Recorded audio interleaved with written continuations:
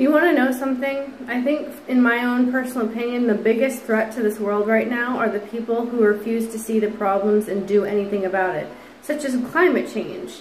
The people who are like, oh, climate change isn't real, but if it becomes an issue, they throw their hands up and surrender and say, oh, that's life. No, don't make it my problem. Do something about it before it actually happens. You know, I think the biggest threat to this world are the people who actually refuse to see the problems and do anything about it. At which point, when there's actually a real problem, they freak out, make it everyone else's problem, when they could have prevented the whole thing in the first place if they just believed in the problem.